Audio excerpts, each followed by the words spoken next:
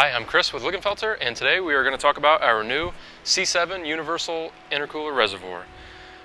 So everybody knows the C7 has major problems with the intercooler fluid getting hot, heat soak issues.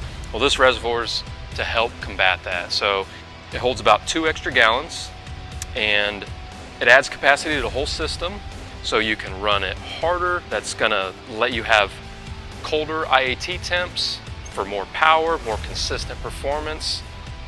So for installation, it's pretty straightforward.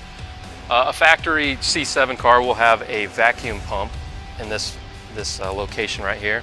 There'll be one bolt right here. You'll remove that bolt. You'll set the reservoir down and you'll install that bolt. There's one more mounting point here. You'll mark that and then drill it, and that'll take care of mounting. And then you have 3 ports. The front one is a drain. It's a 3/8 NPT with a quick 90-degree ball valve drain. The lower port towards the front of the reservoir, that will go to the inlet of the intercooler pump. And then the top port is just the water returning out of the supercharger back to the reservoir.